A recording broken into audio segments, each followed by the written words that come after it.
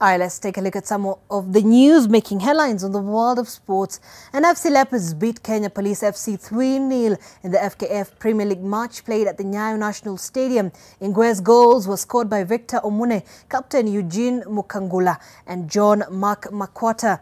The win means Leopards are now 10th on the log with 31 points, 21 behind leaders Kakamega Homeboys who have 52 points. Kenya Police are 11th with 28 points. Meanwhile, Kariobangi Sharks beat Bidco United 2-1 at Kasarani Annex. Talanta played a barren draw against Sofapaka at Ruaraka. Nzoia Sugar drew 0-0 with Vihiga Bullets at Sudi as Posta Rangers won 2-1 against Mothara United at the Thika Sub-County Stadium.